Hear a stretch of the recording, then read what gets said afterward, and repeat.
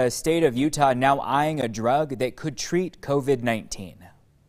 Remdesivir has shown promising results, very promising. And like President Trump, Lieutenant Governor Spencer Cox taking to social media backing this drug, saying remdesivir is one of the drug trials we have been watching closely. Doctors at the University of Chicago say the drug may be causing rapid recoveries in COVID-19 patients. The university hospital says remdesivir is originally used to treat Ebola. The drug reduces fever and respiratory symptoms. Reports say that 113 patients showing severe symptoms were brought into the trial. Nearly all of them have been taken off ventilators or discharged. Only 2 of the patients have died. Every morning I'd have a fever, and it was very, very, very tough to breathe. ABC News spoke to Chris Kane, who says his health rapidly declined after testing positive. Doctors gave him remdesivir, which he says saved his life. I think that remdesivir gave it the extra jump start or kick start or whatever I needed to kind of turn that corner.